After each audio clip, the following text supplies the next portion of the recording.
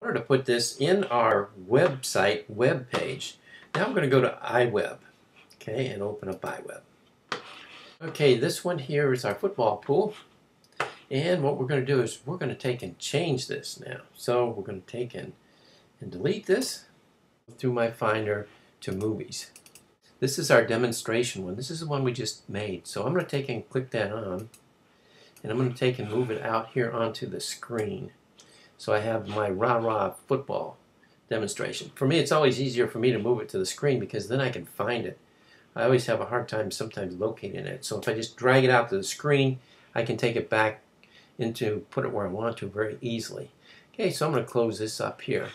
And then now I'm going to take and come to my rah-rah football pool and bring it into iWeb. Before we were limited to 200 pixels. While we're in iWeb, we actually can take and shrink this. Whoops, we need to take and go to the inspector. Okay, what we want to do is unconstrain this so that our picture actually takes up the space that we have. Okay, we're going to make that 1,000.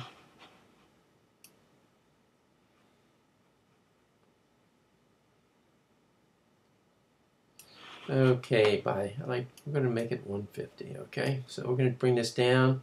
It's going to be 150. So we're going to get the inspector. And we're going to go over to QuickTime here because QuickTime is the one that's running our movie for us. Okay, there's this little icon down here that's checked that says Show Movie Controller. We want to uncheck that. And automatically autoplay, we want that to exist. Just close this up now. So we've removed the thing down below here to allow us to start and stop this. So what's going to happen is this is just going to continuously play. Now, you can see I didn't take these out when I took the photo of this here, so you have these little things that indicate that there's a link. In reality, there's really no link. Okay, so what we want to do next is take and publish this.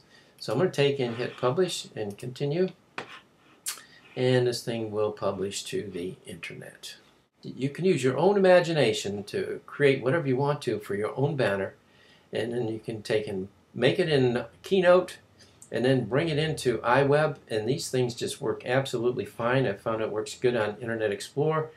You know, Safari, I have not tested it on Mozilla.